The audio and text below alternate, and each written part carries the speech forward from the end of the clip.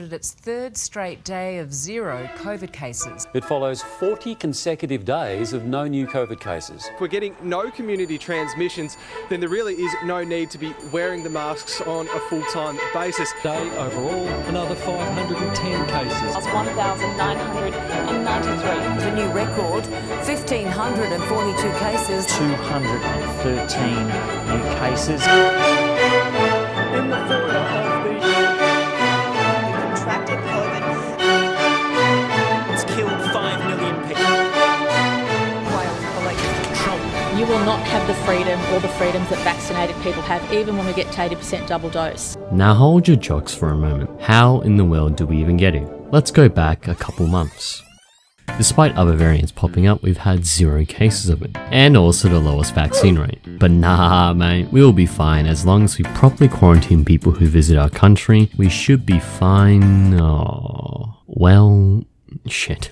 That brings us to June 11th, 2021. A limo driver who tested positive had waltzed from cafe to a restaurant and of course, Westfield. Absolute disaster.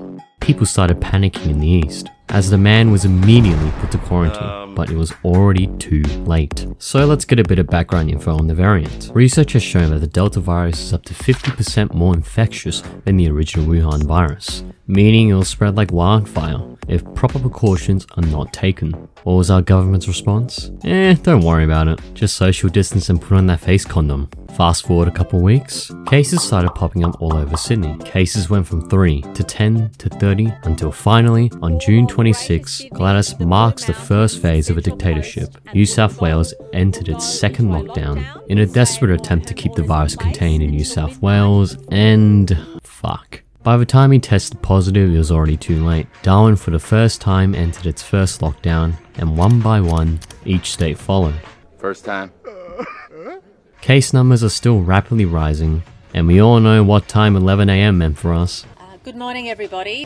Good morning, everybody. Good morning, everybody. Good morning, everybody. Good morning, everybody. So the circus begins. First off, many businesses were shut down except for essential services, which apparently are jewellery stores. What? While this was happening, Melbourne entered its 50th lockdown again. Due to a trio of removalists from Sydney, the Premier of Victoria, Daniel Andrews, was not happy. We need a ring of steel around Sydney so that this virus is not spreading into other parts of our nation. Case numbers still rising? Let's just extend the lockdown again. Now this is where things get a bit jabby. Get it? Because, you know, get vaccinated? No? Okay. The New South Wales government launched a massive campaign for everyone to get vaccinated. Bookings filled up fast. And in fact, we got an emotional interview from some COVID patients themselves. I mean, he looks pretty healthy with someone with COVID. It's almost as if he doesn't have it. Soon, people on TikTok discovered that all of these patients were in fact actors, with some dude even calling the hospital to find out no such patient even existed.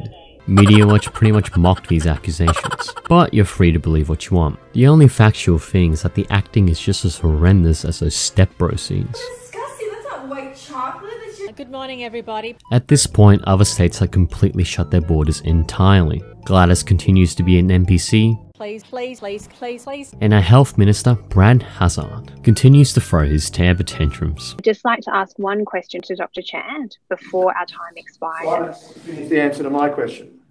And your question is out of order and wrong.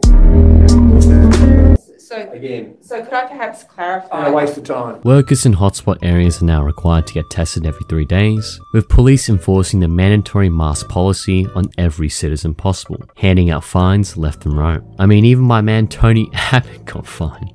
I never thought that dobbing and snitching was part of the Australian character. Now I'm just going to summarise the next 2 months. Get jabbed, dictatorship continues, people angry and protest, COVID cases go up, lockdown extended. Oh right, I forgot to mention that Gladys stopped completely doing those daily conferences. This comment sums it up perfectly. October 1st, our queen, Gladys, suddenly announced her resignation. After an investigation launched by the ISAC, everyone across Sydney was devastated. But one question still remains. Who is going to be the new premier? Meet the stud himself, Dominic Perrottet. He does have a questionable past, but we've done it in Australia. 70% of our population is fully vaccinated. Grab a cold, mate. We've done it. As long as we're cautious. Oh, for fuck's sake. Yeah, now we're in this shitstorm of Omicron. Look, I've already paraphrased a lot since I don't want this video to be over an hour. And I think this Omicron situation we're in is far from over, so I might make a part 2 to this video. Anyways, stay safe, stay home, bye bye.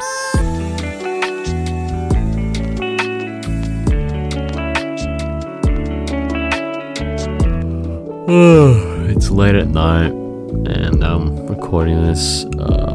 I could have put this out a lot sooner. I guess bad habits carried into this new year, but at least it's done and over with. I don't think more than 100 people are going to watch it anyways, but hey, thanks for watching. I'll see you next time. Bye.